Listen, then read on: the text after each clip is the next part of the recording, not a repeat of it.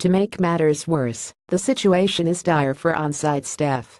The National Science Foundation understands that team members have generators, a water well, and food for a week, but the roads may be impassable for days.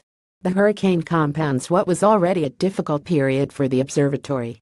The NSF doesn't believe it can keep funding Arecibo itself and has been looking for partners who could shoulder the burden. Now, the telescope's future is even more in doubt. While it sounds like repairs are feasible, can the NSF or any potential allies justify funding those repairs? It won't be as simple as shutting down Arecibo. There are environmental considerations, so its fate is very much in limbo. The only certainty is that Puerto Rico needs help right now. Please consider donating to a relief fund if you can.